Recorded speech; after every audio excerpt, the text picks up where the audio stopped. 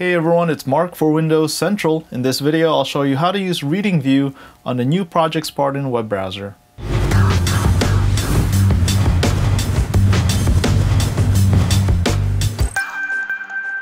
So it's really simple. As you can see, we're here on the Surface Pro 3 review on Windows Central. To go into Reading View, just go tap the Open Book icon on the top right corner, and it's going to transform this page into a much simpler, distraction-free zone. So if you're not happy with the layout, there are a couple of options. Just go tap the three dots on the top right corner and select Settings. And from here, you have two options. You have Reading View Style and Reading View Font Size. Take a look at View Style here. You have Default, Medium, Light, and Dark. Medium is like a gray background, which I like. That looks better than the default, which seems yellowish to me.